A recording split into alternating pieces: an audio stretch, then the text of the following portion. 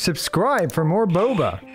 This one trick in Genshin Impact has saved me a ton of time over the last year or so. We all need to always enhance a bunch of artifacts because that is the real endgame content in Genshin Impact. However, there is a trick that you can use to really speed up the enhancing portion of your artifact.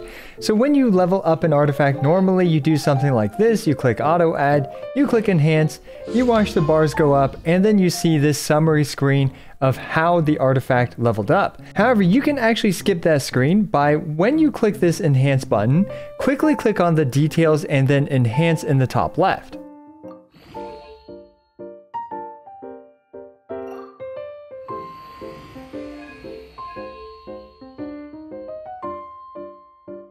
As we can see, we skipped that level up screen, which will end up saving us a ton of time in the long run. And don't forget to